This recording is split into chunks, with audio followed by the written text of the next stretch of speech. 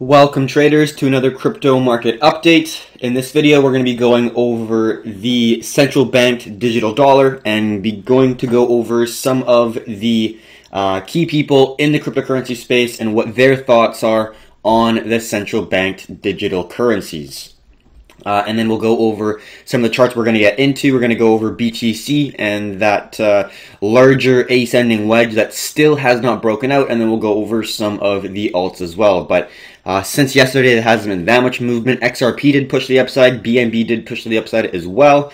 But we'll get into that as the video goes on. But first, let's talk about this article that we just pulled up right here. Heads of Binance, US, Ledger, and Zcoin speak to impact the digital dollar on industry, or speak to impact of the digital dollar on the industry.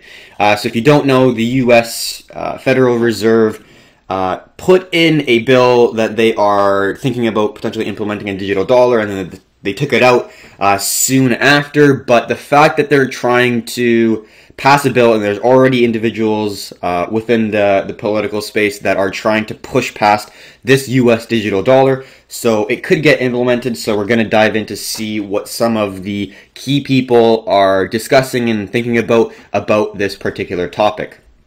So let's dive into the article right here. COVID-19 has wreaked havoc on the global economy as legislators in the United States go back and forth on how to best distribute aid. The conversation has amplified the potential role of a digital dollar to avoid the traps of traditional finance. So they're already saying that traditional finance is too slow, it's too sluggish, it's too expensive, it's not able to provide the necessary services that the government is trying to look for right now.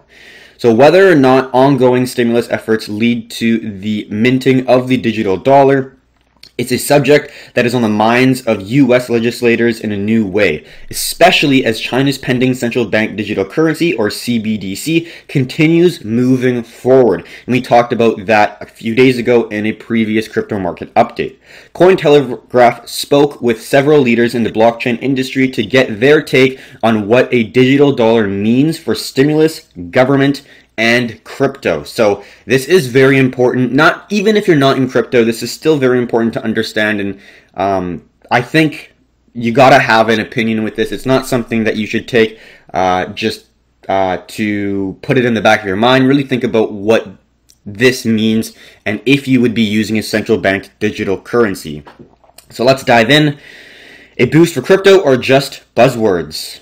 I think I don't know really how to say his last name, but Pascal Gauthier, a CEO of crypto hard wallets maker Ledger, was positive about the prospect of a digital dollar for the company. Even so, he was uncertain as to whether recent legislation would actually bring it into existence. It's amazing news.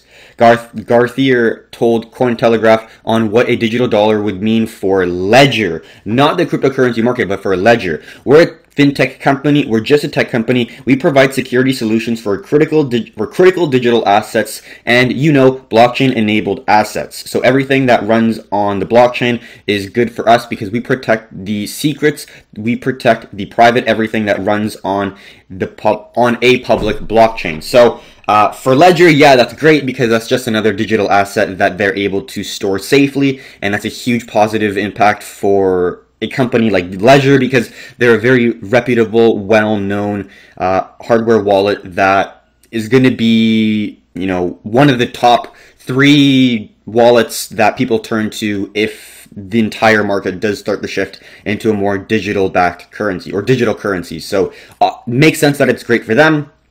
CEO of Binance, actually it's CZ who's the CEO, but Catherine Cosley, I believe some maybe national CEO, like maybe American, I don't exactly know, but I know CZ is the true CEO. But let's dive into what Catherine Cosley has to say. She says that if it is a push towards efforts of the Fed coming forward with their own version of a central bank coin, that would be something that would be fascinating and a good move in the direction of leading the US. Like Gauthier coolly couched her optimism. In terms of how that actually affects the adoption rate or the financial inclusion that we see as benefiting from digital assets, it's a little bit different. So I do agree. Let's read on. Part of the problem with the digital dollar as proposed in some of the versions of the currently circulating stimulus bill is that it would operate strictly via the current financial system monitoring by the Federal Reserve. And then Gauthier illustrated that major difference in the way that Bitcoin's network security grew and how hypothetical blockchain-based dollar would develop. So basically, the first section here, the Federal Reserve is going to be monitoring everything if we're going to be accepting of this new digital dollar. Literally everything, every transaction. They're going to know everything about you, and already looking at things like Facebook, Google. Think of how much data is already placed upon you and is already tracking you. And then if we do implement a central bank digital currency, they will know every single transaction that you make. They will control your entire life. If you do something negative, they could completely wipe you out financially. They have the power to do that, and that's a lot of power given to the government. So also, now going into it, they haven't had any true experience with building blockchains, with being able to successfully complete an infrastructure that's able to provide a network of computing power and a network of individuals that's able to provide transactions of assets from one individual to another in a peer-to-peer system. They have no real experience with that, the Fed, right? They're, in historic times, yes, they're trying to catch up with blockchain, but in terms of the cutting edge leading tech companies, they're very far behind. And this is what she has to say.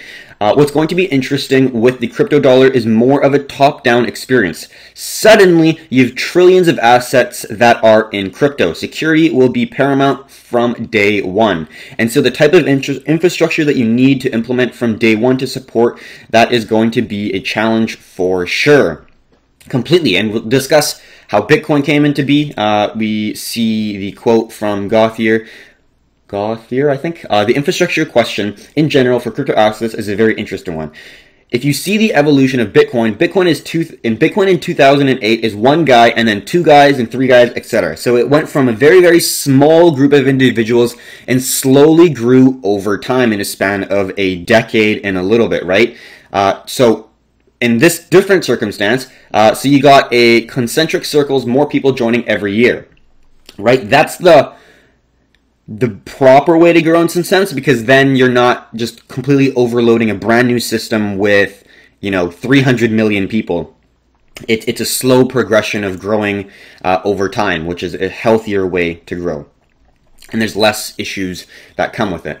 And then it says right here, this digital dollar idea seems to be a knee-jerk response. The allure is simple. To have direct access to citizens with minimum red tape and the ability to directly provide dollars to the people, including the unbanked. So that's their plan, and right now the current financial system is unable to provide that, and that's why they're looking to implement these blockchain technologies to try to create more efficiency within their systems. All right, let's now go to the next topic here. Is this even blockchain? Given the limited specifications as to any protective digital dollar coming out of, or projective digital dollar coming out of the stimulus package, nobody was confident that the final product would properly fall into the category of blockchain-based cryptocurrency. Yap was adamant. Creation of the digital dollar is not an endorsement of cryptocurrency or Bitcoin or even blockchain. I do agree to some level. I think a large part of cryptocurrencies is the privacy, is the ability to be your own bank, is the ability to be independent, to not have a third party, and that's exactly what the central bank digital currencies are not. They're private. They're probably going to be on a private ledger where only the government and the central banks are able to see the transactions. They're not going to be decentralized. It's going to be completely centralized just by the central banks. And you're not going to be your own bank. The central bank is going to be providing the coins, is going to be providing the ledger entries and everything. So you have no real control. So it's going to be a big divide versus being your own bank, being independent, using a decentralized network, for currency like Dash or Monero. Those are more privacy oriented coins. Whereas if you are looking to use the Fed's currency, everything will be tracked. So there's a big divide here that's currently gonna have to be made by humanity as a decision, either to go for central bank currency or decentralized currency. So let's continue on here. This issue with CBDCs and privacy. Many of the crypto communities are suspicious of CBDCs at large, basically seeing them as means for government to monitor private transactions. This is a large part of the conversation surrounding China's proposed digital renminbi. But given skepticism towards the Federal Reserve among fans of Bitcoin, it's easy to see why the proposed Fed accounts might not be cause for celebration. We need to consider the implications of privacy, as well as these wallets will be tied to an identity. The digital dollar could also become a gateway of the removal of physical cash, which is still currently the most private way to perform financial transactions. So privacy is very, very important for this particular topic that will be important in the next handful of years, because there's a huge shift and a huge monetary shift that's currently playing out in front of our eyes. And we already talked about the help. We talked about how the Fed doesn't really have much experience with it. So we already saw in March 16th, we talked about this maybe a handful of days ago. We see Brian Brooks from Coinbase. He was the former chief legal officer at Coinbase, and he has been tapped as a chief operational officer and first deputy comptroller of the office of the comptroller of the currency beginning April 1st, 2020. So he went from Coinbase, which is arguably the largest exchange in the United States. I'd say Binance is the largest exchange in the world in terms of the ability to trade, but Coinbase is massive. It's the largest exchange in the United States, I'm pretty sure. And the chief legal officer from Coinbase moved to this new government role. In this role, Brooks will be helping the OCC in its mission of chartering, regulating, supervising national banks and federal savings associations, along with federal branches and agencies of foreign banks. So we're seeing a movement of executives from these private blockchain leading tech corporations into the government space. What does that mean? Well, the government is interested in finding people who have expertise within this field, as well as being able to actually start to implement this technology within their systems. So the shift is happening. When you see the governments acting on this blockchain, you know that this technology is going to be disrupting the world. Very, very interesting, very, very fascinating stuff for the news stories, in my opinion, for today. So now we're going to go into the charts, going over Bitcoin, and then going over the different alts soon after. Quickly just looking at the comments to see if there's any. I don't think so. So now we're going to go into the price of BTC. All right, let's dive right into it. So since yesterday, let's just zoom out a little bit. I don't think we're really going to be going into too much of a larger time frame view, because we've already been talking about this move for who knows how long, for days and days and days. So don't know the larger time frame, take the previous video, watch it, and then you'll know exactly what we're talking about. So we are right at our support zone right here. We haven't broken it yet, but we see that we got 1, 2, 3, 4, so the 6,800, pretty strong level of resistance, but we're still within our major structural zone. We see a resistance right here at that 6,800, and then we see a long-term ascending level of support right here, and the apex is going to be right here. So as of right now, there's still a possibility of the price to hold this level of support, come back and test this zone. So my personal view, having a short is a little bit premature right now. What we're waiting for is a break in this ascending level of support. That is the first thing that we're looking for.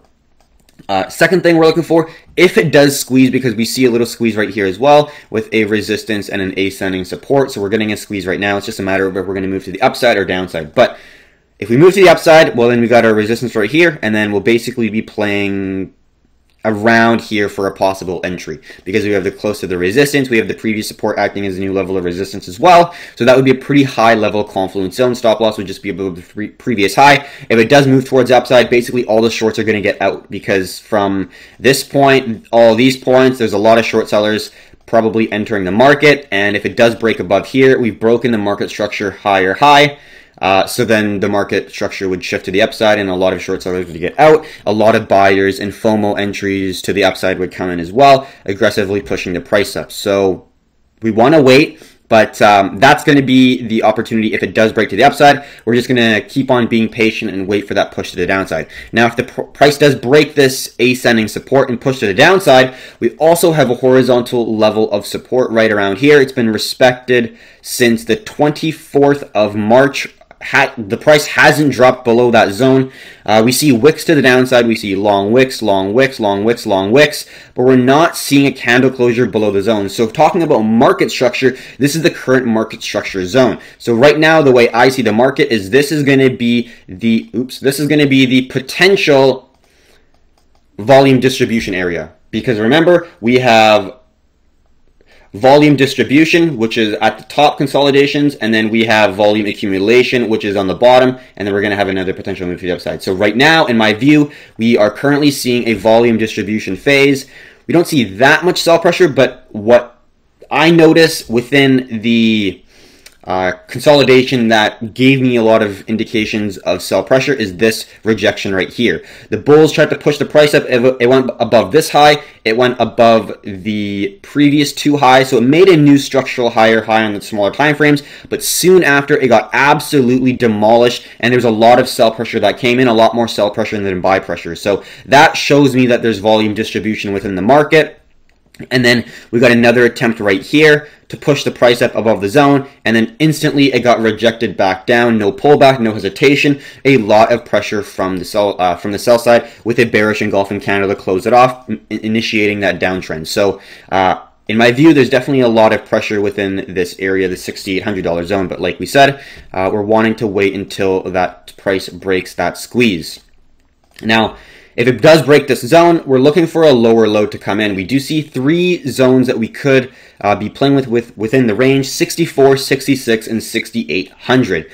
They're decently wide from each other, so we want to give room, but at the end of the day, we still want to be able to manage risk. But I think this is going to be a pretty big move, so I don't mind giving a little bit more room than, I guess, what you call the average trade. But the main horizontal level that I want to see break, in order for me to call it a lower low and a initiation of the downtrend, would be the $66-ish $100 level of support. Once that breaks and we see some 1 hour time frame lower lows come in and hold, and if we see a lower high, that for me is a huge confirmation that we could get another push to the downside. Now they pull back. Now let's say we actually get this and the price comes boom down there and we make a lower low. Now we're looking for the lower high, because the market moves in cycles. It moves in lower low and lower high formations. We're looking to have an entry on the lower high. That could either be at the pullback of the $6,600 level of previous support, new level of resistance. That is a good probability situation to enter. We will want to see price action confirmation giving indications of sellers within the market before we look to enter.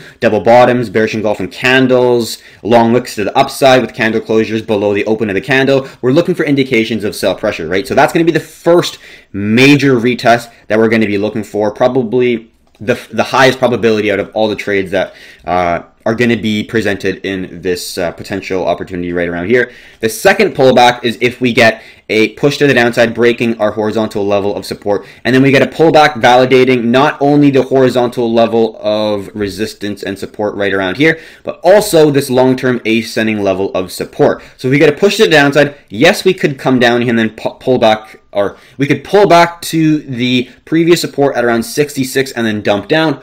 Or we could come back all the way up to the ascending support right here, as well as a mid-range zone we can see within the volume distribution consolidation area right there. So we got a couple options for the pullback. We will want to see the price actually hesitate before we look to enter to the downside. We don't want to enter on the first wick that we see there. We want to see hesitation. We want to see rejection. So that is going to be the opportunities, I'm looking for the pullback at the end of the day. And then after that, basically we're going to be looking for a stop loss above this zone. And then for take profits, looking at the 4 hour, we can see that the 5K zone, in my opinion, is a really good area for a potential take profit, because looking on the daily, we can see it's a zone of confluence horizontally as well as with a descending level of support. So that's a good opportunity. And then we could see some exaggeration and overextensions with the wicks to the downside, holding with the candles at this 5K level of support. So being smart in using OC orders with the extensions may not be a bad idea. For if it does aggressive move to the downside, we do see a strong level of support at around 4,200 with the previous structure back in 2018, 2019 of the resistance there before we massively broke to the upside. So that's going to be a strong level of support as well. So we could, when we see, or if we see a dump to the downside, some wicks hit that zone with the candle bodies close at around maybe 46, 47. So that's going to be my view of the market, is it's going to come back down and test these lows. I don't think it's just going to bounce and continue upwards. I think we will have a test of these lows. It's just a matter of if we're going to hold this 5K zone or $4,800 zone, or push down below, breaking the lower low structure. And that would kind of be another capitulation phase that the market may see. So we'll see how it goes. I'm expecting at least a move back down to 5K, and that's going to be my long-term outlook for BTC. Well, like swing trade outlook. Obviously, if you're talking about monthly and weekly charts, that's a completely different story. But you know, the 4 hour looks good. We're looking on the smaller time frames, and we're looking for a good entry. And we'll talk about the entry within the Performante Premium students. But at the end of the day, we have not broken the zone yet, so I'm not looking to enter just quite yet. But we're really looking to try to capture some potential to the downside here very shortly. Now to go on to the supply and demand here on Bitfinex. This is the margin trades that are opened on long and shorts. So we see on the top here, this is going to be the positions that are opened long on margin on Bitfinex. And we see that it's dropping. There's less and less people opening up long positions on Bitfinex using margin. And we see a decrease in sell pressure too. So there's not a whole lot of activity. Both to the buy side and sell side, they're both losing interest, and it's kind of a point where we're consolidating sideways for a few days. No one really sees the momentum going either way, so in my opinion, we're just going to wait for a particular aggressive move, and then the market will react. The sellers will get out, the sellers will attack and the buyers will get out if it's a short move to the downside, and then, you know, short sellers will come in and attack the price. And we already talked about the hash rate that is in confluence with our longer term bias, which, if you don't know, check out the previous video. We talk about hash rate and how that is giving us another indication of a potential move to the downside, looking at the mining capitulation cycle that we see. So that is the analysis for the buyers and sellers. Not a huge amount of activity, not a huge amount of interest in both the buyers and sellers, although we did get a pretty sharp spike in the sellers. So there's quick to have sell pressure if we get some momentum to the downside, it looks like, whereas the buyers just seem like they're just losing all interest, it seems. So that's the analysis for BTC. We're now going to go into the altcoins here. Going to go over Ethereum, Ripple, Link, BNB, and EOS. Yep, made sure those were all right. Let's quickly look at the 15 here. Really testing that area of support. Not able to break it just yet, but it's looking very close for a solid entry, and we would be risking quite a substantial amount. Like, it doesn't seem like a lot, but like, you know, 4%, 5%. But if your take profits are 12%, 20%, those are some phenomenal risk reward parameters, and that's what we're looking for. We're not looking for a small 5% move. For take profit, we're looking for double digits here. So now let's go on to XRP. All right, so this is another wedge that we have within the altcoins here. We do see XRP pumped and held the higher high here, not much of a higher high, but it did hold a higher high and broke the 1631-ish cent level of resistance. So it is at a current level of resistance right now, but it's not really close to the ascending level of support that's created by the ascending wedge. So You could use the ascending resistance of the wedge as a resistance to risk off of, and then you're trying to enter at the top of the wedge instead of the breakout breaking the support of the wedge. That's an option, and this is what XRP is able to provide right now. Let's dive in. So instead of breaking it out at the breakout point, like we can see right here, we're trying to potentially capture, if you're looking for a short, the top of this zone, so you're able to capture not only the move of the breakout, but also within the wedge as well. But right now, there's not a whole lot of opportunity in my personal view. You could draw a trend line that's connecting the higher lows like so, but I'm not going to dive into too much of the smaller time frames because I want to step back. There's a lot of noise, and I only want to be looking at the larger term structure of the market. I don't think this is a fully created pattern yet. I think if we're able to maybe create some level of an ascending wedge like this, that would give me a better edge and a better squeeze. If it does dump, I'd get a better edge and a better trade and a better entry on this particular pair. So I don't really see anything too much of XRP right now that I'd want to do. Just some simple TA. We see a nice little minor level of support right around here, and we're just seeing a consolidation above the previous high. And larger term time frame, we see a nice ascending wedge, and we're at the top of the ascending resistance zone of the wedge, and we're just consolidating. We could see a nice price action pattern. If you were really looking at try to trade this simply, you just look to try to enter short near the high of the resistance. You put your stop loss above the zone. Let's say it's 2.7, and then just to the breakout zone of the ascending wedge, you're looking at a 3 risk reward, and then you got that entire push to the downside if it does break that ascending wedge. So that is a opportunity if you are looking for it. I think I'm going to be sticking more just with Bitcoin because of just the level of uncertainty with how Bitcoin's been moving. It's in just such a tight consolidation right now, and I want to see momentum. And once I do see momentum, then these alts will look really appealing to me because we have confirmation that sellers are in the market. But right now, we're not really seeing that. So I'm not going to be particularly looking to try to enter as fast as I can. I'll be patient, sitting on my ass, and trying to understand where the market's going and trying to read its story, basically. So let's go on to another chart. That's my analysis for XRP.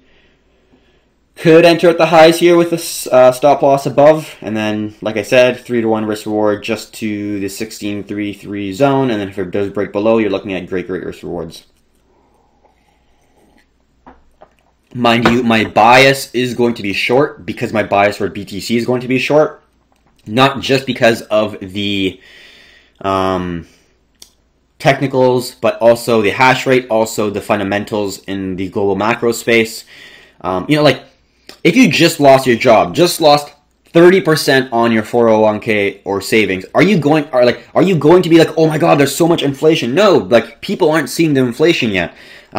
People are not going to be going to Bitcoin unless they start seeing inflation, in my opinion. There's going to be more deflationary pushes to the downside for Bitcoin, in my personal opinion, before we get the true bull run that we are expecting. This is sellers taking profits, FOMO people. This is just emotional trading with lots of volatility, and I think that we will get another leg to the downside, unfortunately, for my long-term investments. But for my short-term trading, I don't mind because these shorts are providing some lucrative opportunities. So now let's go to Ethereum. Oops. All right, so this trend line is not super valid at this point. Not even going to incorporate that. On the 4-hour, we see two trend lines, not super valid in terms of both of them. Let's just get our snip and talk about the 4-hour chart, just talking about the structure of the market. So we see a strong level of resistance at around 145-ish, well respected, and then we see a high, lower high, and a lower high. Not significant, but still, we're getting a weakening from the buyers, and we see a nice level of support hold. And that's going to be the market structure support. And then we got two ascending zones right here. Not super respected. We see there's a lot of mess right here, but we see respected. 1, 2, 3, 4, right? So that zone is a pretty well respected zone. That's going to be the confirmation of the break, basically. in confluence with the horizontal zone. So once this trend line breaks and this horizontal zone breaks, that's going to be my confirmation that, yeah, the price is probably going to dump back, at least to form a potential double bottom somewhere around here. If not, maybe make a wick to around $84, $85 yet again, maybe. So that's going to be the outlook for Ethereum. And then we got another trend line that we already broke, which is going to be this zone, anchor point at the very, very bottom. And we only really have one real interaction of that zone and then another interaction of that zone. And then we just broke that area for, it was a support, and then it broke, and then now we're testing it for a resistance. We can see within that zone right there. So we'll see how the price goes. I'm going to be a little bit more conservative and wait until the market structure breaks of this level of support, as well as the more conservative ascending zone that we see right here, connecting 1, 2, 3, 4 zones. So that's going to be Ethereum's entry for me, and then stop loss will be above this high, somewhere around there, and then take profit probably around here, and then you could maybe get some OC orders near the sub $100 level, which would be a really good risk reward. That's going to be the trade for Ethereum. Going to stay patient on this and just stick on the larger time frames. Link is the next trade that we're going to be looking at here. Let's go to the 4-hour and then zoom in a little bit more. I'll take this out. We don't really need that.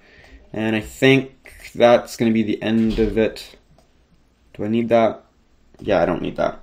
Let's take that out. Okay, so we got a couple zones here, but at the end of the day, we're looking for one major zone, which is around $1.55 to $1.60. So yet again, we got a squeeze. We got a resistance zone right here and an ascending level of support, and we're currently seeing the price hold our support pretty well on the 1-hour. This is a nice candle closure zone, so it's a valid zone, but on the 4-hour, it's just kind of randomly in the middle of the wick. But on the 1-hour, it's a nice candle closure, and then we see our anchor point, we see our first touch, we see our nice second touch right here, and then we see our third touch. So it's 4 touches, making it a dependable zone. And we're also seeing an anchor point, our first lower high, second lower high, third lower high, or at least holding a horizontal level of resistance. So we're basically in a nice tight squeeze for Link here, and we're just waiting for some failure in weakness from the buyers before we look to short. So Link is a good opportunity. I like the fact that we have a descending zone right here connecting the lower highs. This is giving me more confidence and a easier risk level for me to understand where to put. So for example, if I'm entering at these levels here, it's easy to see that I have a very key level of resistance at around $2.20. So I could put my stop loss at maybe $2.30 or $2.40. Depending on what my risk and reward parameters are, but mainly the main stop loss is going to be up here, and then the take profit is going to be around $1.60, $1.55 is going to be my ideal round take profit right here, because that was a key level of support back in the start of March, and also back in the historic timeframes, it's a very strong level of support and resistance as well. So that's going to be the Link trade. Basically, we're really going to be only looking for shorts. We're not really going to be looking for longs at this very moment. And looking on the 1-hour, yep, very well respected all throughout. Pretty similar pattern to BTC. And hopefully this is going to give us some great opportunities here. Looking at, in terms of position size and all that, let's say your risk was like at 10%, your reward's going to be around, let's say, 27 or 30%. So then your risk reward is, let's say, 2.7 or 3 to 1, which in my opinion is a pretty damn good risk reward and is a pretty high probability situation that we're going to be looking for. So we'll see how it goes. We will always let the Performante Premium members know before we look to enter this, but Link is looking pretty good, pretty favorable. In my opinion, much better than XRP and better than Ethereum. Ethereum is better than XRP, but Link is better than both of them in terms of the structure of the market and the overall price action pattern that we're trading, in my personal opinion. All right, BNB is going to be the next trade that we're going to be looking for. It's kind of similar to Ethereum with our kind of two trend lines that we're seeing.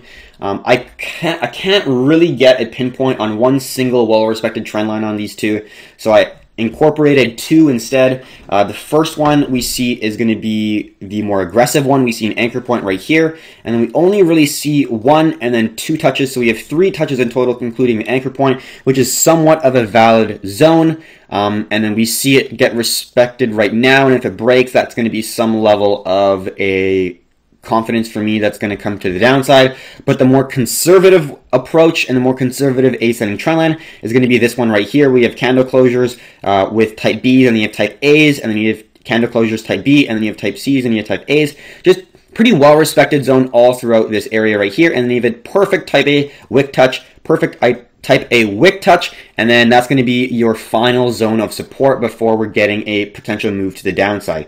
And then we also have a mid-range zone, which is around right here, which is around $11, which is also going to act as a pretty important key zone. But I think the point where we would be looking to short would be the break of this mid-range zone right here at $12 in confluence with our more conservative ascending level of support. Once that is fulfilled, we'll look for our three things. What are we looking for? Price action, which would be the break of the ascending triangle, the market structure, looking to make a series of lower low and lower high formations, and also volume spread analysis, VSA, which is going to be looking at the volume, trying to create a story, looking at the supply and demand given by the data we have right here. Right, so that's going to be the approach that we're going to be taking, as well as looking at confluences from BTC.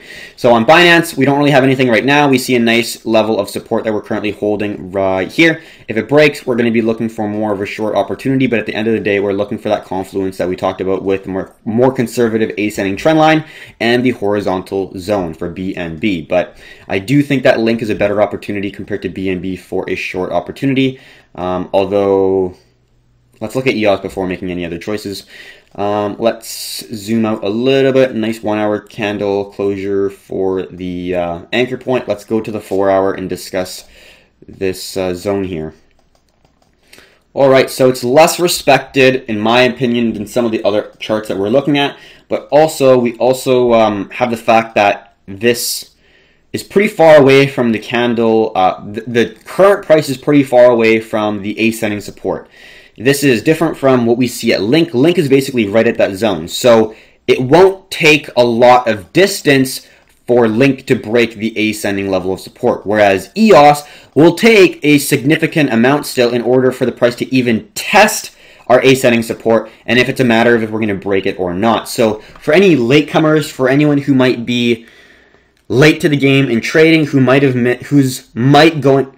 miss the setup for a short opportunity, this is what we call a sympathy play. EOS is lagging behind some of the other alts, which is going to provide a potential opportunity if we don't get an entry on, let's say, for example, Link, or for example, Bitcoin. Let's say we're sleeping, let's say we're doing something, like life gets in the way sometimes. You can't be looking at a chart for 24 hours a day. This is going to be an opportunity for a sympathy play, because let's say Bitcoin drops and we've already passed the point where we want to enter. EOS is lagging behind. So where Bitcoin's already fell too far, Ethereum might just be where we're looking to take it. So it's good to have these opportunities that are going to be creating sympathy plays for us. You can also have front runners, which are going to be creating breaks before the major asset, like let's say, for example, silver breaks before gold. That's a front running of the God asset. And then let's say, for example, EOS broke before BTC. That would be front running the God asset of the crypto market, which would be Bitcoin. And that's how you would play either front running assets or front running trades, or you'd be playing sympathy plays, which would be lagging behind. So that's how you have the two situations when you're trading different assets within the same asset class. So that's going to be EOS's opportunity. Basically, you know how it is. We got an ascending zone, creating an ascending wedge. This is a nice potential bearish pattern. We're going to be looking for the pullback around these zones. Very well respected mid-range zone we have on EOS right here, previous level of resistance, new level of support. We're most likely going to have some level of a test at this zone because we see it's a strong zone of sensitivity throughout the chart. So we're going to be looking for that. I think if we do get it pushed to the downside, we will see some prime opportunities once we see that $2.20 range hold, but we won't want to see one validation of a new level of support. We'll probably want to see minimum of 2, if not 3 validations of a level of support, and then we'll be able to potentially have an ascending zone, and that would be a really good pattern that we'll be able to see. But we first want to see 1, 2, and ideally 3 touches of that zone getting rejected before we look to really enter and use that zone as a significant area.